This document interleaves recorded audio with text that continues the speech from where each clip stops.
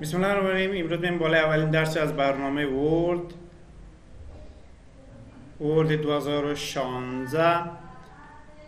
ورد یکی از برنامه‌های بخش آفیس است که از شرکت مایکروسافت ساخته شده برای نوشتن کتاب‌ها، مجلات، اخبار و ساختن انواع جدول‌ها مورد استفاده قرار میگیره. ما برنامه ورد میتونیم که از چندین طریق باز بکنیم. یک، میتونیم از طریق استارت، البته ویندوز ما ویندوز دست، و بعد در این قسمت اصل جایش پایین‌تر میریم اسکرول بار استارت و با اساس حروف الفبا ترتیب است. در دبلیو که میایم در اینجا برنامه چی است؟ ورد است. اینجا استانداردش است که اگر ویندوز اف باشه باز وقتی که استارت کلیک کنیم در آل پروگرام میریم، باز لیست وجود داره. اما در ویندوز ده مستقیم لیست پایین میریم، اما در ویندوز اف باز در آل پروگرام. خب بالایش کلیک میگیریم باز میشه. دو، در قسمت most used چی وقت است؟ برنامه‌ای که ما زیاد باز کنیم اتومات زیاد استفاده شده باشه، اتومات در بالا ذخیره میشه، میتونیم از اینجا باز بکنیم. برنامه‌ای که بیشتر باز کرده باشیم در بالاتر قرار میگیره. این ساخت است. سه، از طریق سرچ در اینجا نوشته میگیم ورد، برنامه ورد برای ما دریافت میکنه، این ورد 2016 کلیک میگیریم باز میشه. 4، میتونم استارت، میشه استارت نباشه، بس طور استاندارد اول استارت وجود نداره، ما را انپین میگیم. خب فعلا ببین استارت وجود نداره. چه قسمی را استارت علاوه میسازیم؟ از اون اصل موقعیتش میایم، بالای ورد راست کلیک میکنیم، میریم بالای مور، باز مزرعه میریم بالای چی؟ این قسمت بالا پین تو استارت، میتونیم در اینجا نصبش بکنیم.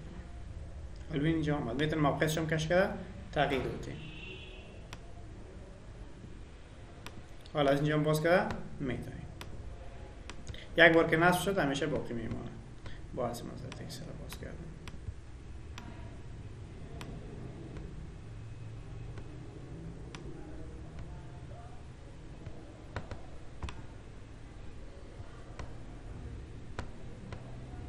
کمی مشکل پیدا کردم. این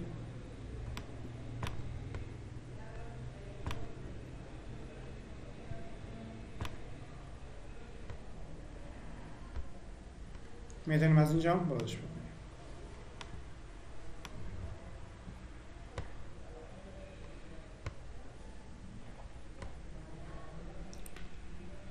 طریقه اول از خود آل پروگرام بود، از پایین. طریقه دوم از most used و طریقه سوم از سرچ. طریقه چهارم از خود استارت تا صورت که نصب شده باشه. طریقه پنجم از بالای تاسکبار، بالای زیر راست کلیک میکنیم، مور و پین تو تاسکبار میگیم. فعلا تاسکبار وجود داره، این اول انپین میکنیم، فکر کنیم حال نیست، میگیم راست کلیک پین تو تاسکبار، مور پین تو تاسکبار. حالا تاسکبار نصب شد، بعد از این مستقیم از اینجا باز کردن میتونیم.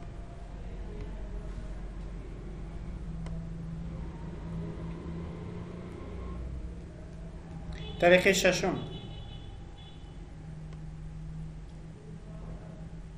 از طریق رن باز کردن میتونیم. اگر اینجا رن وجود نداشته باشه میتونیم به سرچ نوشته بکنیم رن RUN، بالاش راست کلیک پین تو استارت بگوییم، بعد از این رن اینجا اضافه میشه. یا میتونیم از طریق شارتکتش باز کنیم، میتونیم از اینجا رن باز بکنیم یا میتونیم از طریق شارتکتش هم باز بکنیم. علامه ویندوز این علامه بالای کیبورد میباشه، این قسمت علامه بالای کیبورد است. اما دکمه رو فشار میدیم همزمان با حرف آر بازم رن برای ما باز میشه. یعنی چی نشون میگیریم؟ وین ورد با اوکی میگیم. بازم از طریق هم میتونیم بازش بکنیم و هم مثل سرچ واری بده دیگه است. بله. طریقه هفتم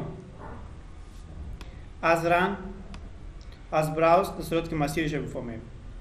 درایو سی پروگرام فایلز.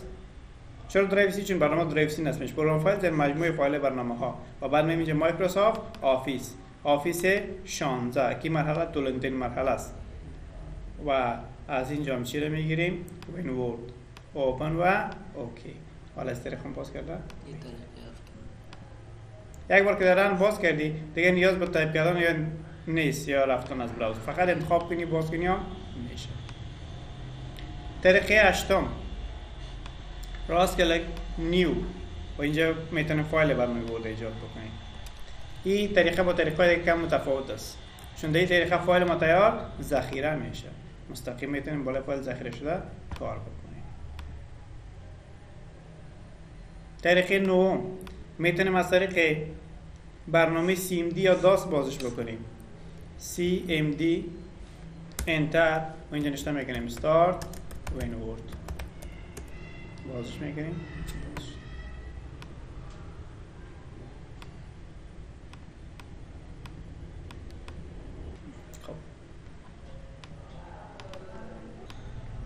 خب طریقه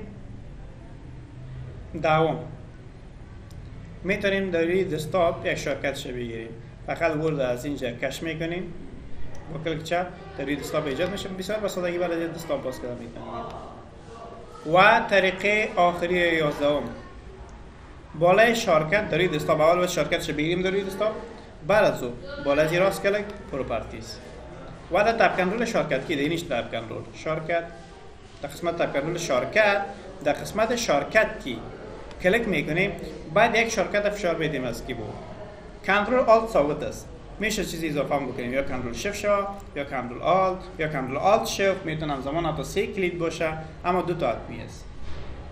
خب مثلا کنترل شیفت باشه، کنترل شیفت W یا کنترل شیفت 3، خلاص یک کلید دیگه هم راهش فشار میدیم و بعد چی میگیم اوکی. حال هرگاه کنترل محکم بگیریم همراه با شیفت همزمان و W رو همراهش فشار بدیم مرسیش همزمان برنامه برده باز میگیره. اما متاسفانه همراه اینمی ریکاردر ما مشکل داره، به صورتی که من ریکارد میکنم فعلا اینمی کار نمیکنه، اما بدون از ریکارد یک 100% چی که این 1000% مطمئن باشه که این کار نتیجه میده. اینمی شارتکتی که از طریق کیبورد فشار بدین شارتکتی را که تعیین کردیم برنامه ورد ما باز میشه، دیگه ضرورت نداریم که ما بریم استارت دیگه مستقیم نمیشه شارتکت از کیبورد فشار میدیم مستقیم برنامه ورد برای ما باز میشه. خب زمانی که برنامه ورد باز شد قسمت رسنت است، بلانک داکومنت است و قسمت فایل دیگه است. از دستن فایل را که اخیراً باز کردیم دوباره باز کرده میتونیم. در اینجا فایل رو برامون نشان میده که از طریق برنامه ورد قبلا ذخیره یا باز شده به ترتیب تاریخ از کدامایی قبلا باز شده یا ذخیره شده در پایین و کدامایی که نو باز شده یا ذخیره شده در بالا. میتونیم دوباره از اینجا اینا را باز بکنیم.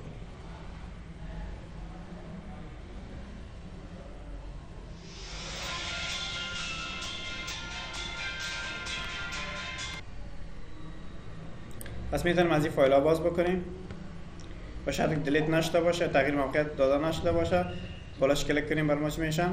باز میشه.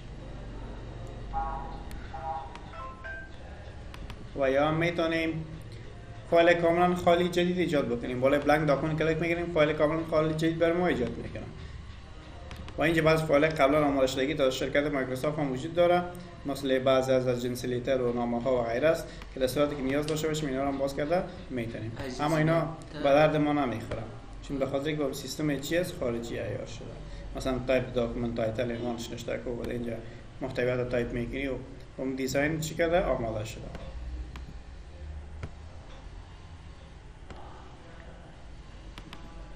خب ما بالای بلانک داکومنت کلیک میکنیم، خود فایل ورد برنامه چیت میکنه داکومنت چیز به سند است. قسمت بالای فایل و قسمت بالای برنامه ورد برنامه تایتل وارد میکنه. این قسمت برنامه تایتل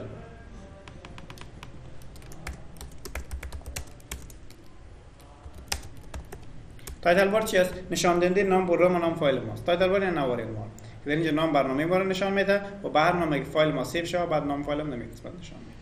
بعد از این قسمت کویک اکس تولبار است. کویک اکس تولبار در قسمت چپ تایتل بار قرار داره. این برنامه چیت میکنه کویک اکسس تولبار، یعنی تولبار دسترسی سریع. و اینا رو برنامه چیت میکنه رایبون.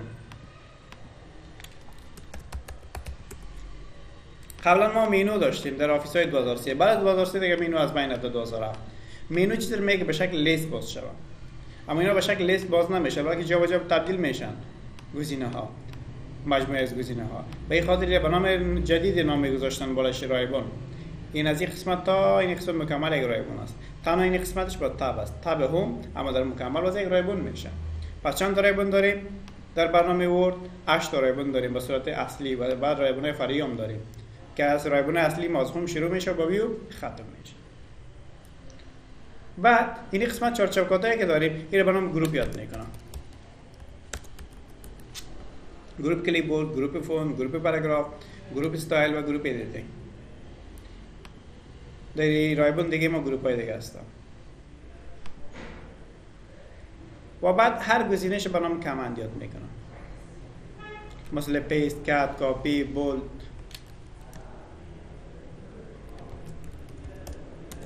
این دستور. پس چندین کامند یک جا میشه یک گروپ تشکیل میده و چندین گروپ یک جا میشه یک رایبون تشکیل میده.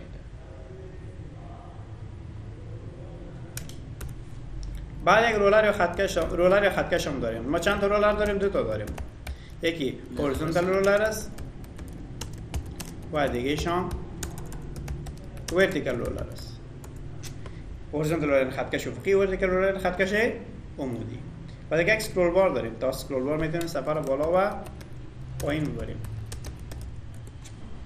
و در پایین استاتوس بار داریم. استاتوس بار یعنی نوار وضعیت.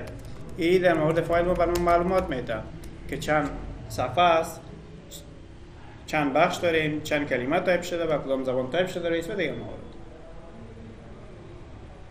یک مینو هم داریم برای فایل است. اینجا اول از نیو شروع میکنیم. نیو معنی چیه؟ جدید است. از طریق یک فایل جدید ایجاد کرده میتونیم. شارتکتش هم کنترل این است.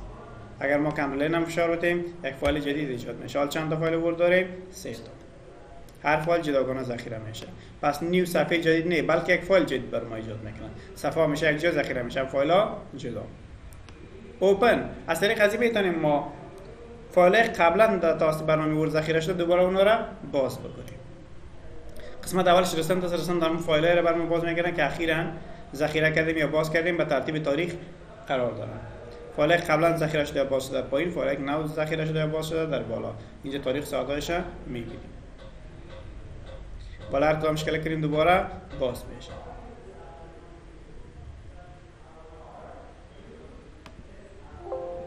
این فایل دلیت شده بود.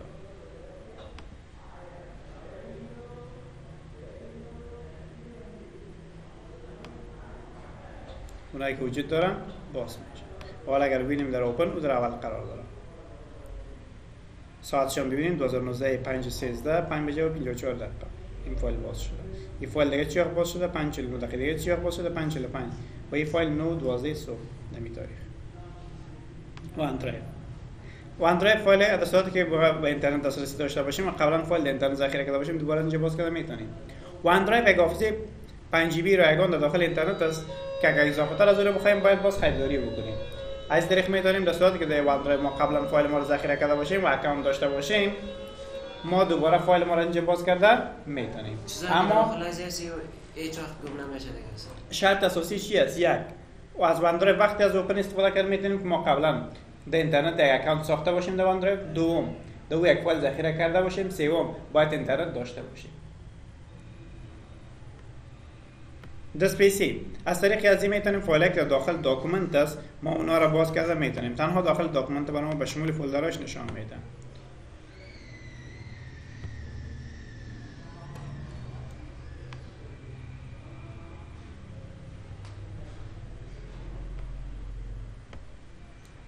دسپیسی خب اد پلیس از طریق از این میتونیم ما از اکانت های دیگه وان درایو هم فایل ما را باز بکنیم. و براوز از این طریق میتونیم در هر موقعی که فایل ما هست به موقع رفته یعنی به صورت دلخواه فایل ما رو باز کرده میتونیم. خدا کنه در هر جایی که باشه فایل ما اینجا رفته و میتونیم که ما فایل ما را باز بکنیم.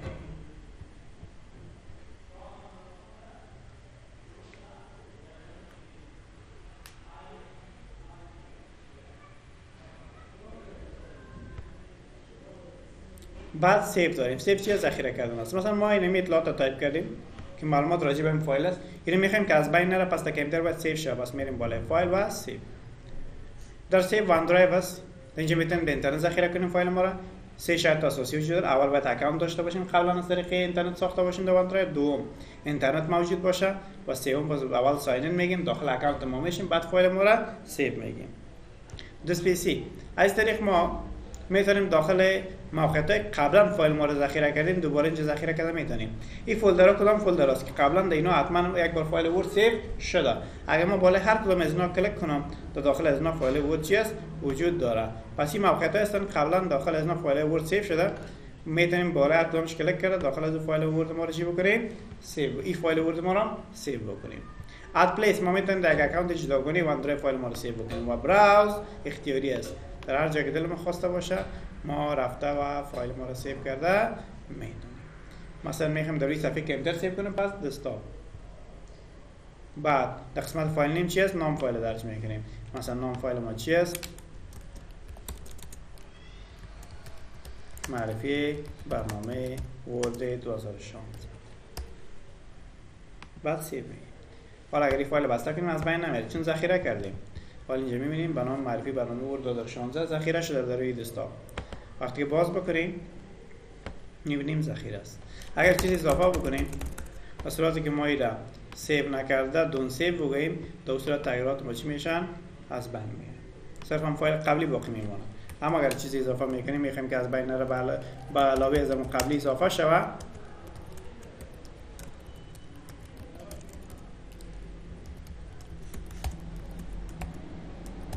در اون صورت باز چی میگیم؟ سیو. وقتی که سیو گفتیم حالا اگر فایل بسته کنیم ببینیم اما تغییرات ما بالای زی علاوه شد. اما وقتی که سیو گفتیم دیگه از ما نام موقعیت نخواست. چرا؟ چون قبلا نام موقعیت مشخص شده بود. بعد سیو چی داریم؟ سیو است. سیو است چیکار میکنه؟ تغییراتی که بالا یک فایل میریم او رو به طور جداگانه ذخیره میکنه. مثلا ما در این فایل یک تغییرات میریم اما نمیخوایم که اصل فایل ما تغییر بخوره. چون این فایل یک شخص دیگه است و باید نفهمه که ما چی تغییرات آوردیم داریم. و میخوایم که از این به نفع خود استفاده بکنم. مثلا هشتم میگم identify of word program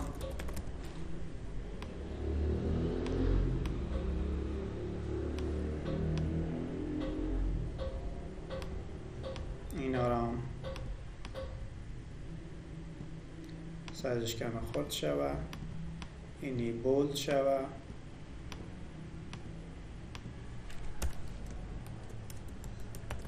سیو as print و اینو میخوایم بالای از او علاوه نشه پس جدا از علاوه شه پس میگیم سیو as.